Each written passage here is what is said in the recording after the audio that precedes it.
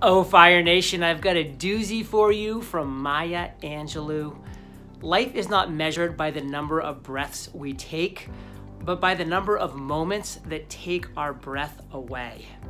Are you living your life where you're putting yourself in a scenario to have your breath taken away? I mean, what does that mean for you, Fire Nation? It's gonna be different for every single person, but it's got to be meaningful to you, and you've got to be putting yourself in those situations where where your breath is literally getting taken away.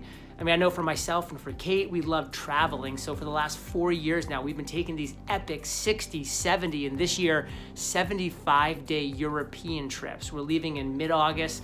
We'll be gone through early November, because those moments of travel take our breaths away, and we love it. What about you? Are you living a life that's having your breath being taken away on a fairly consistent basis? You can, and you got this.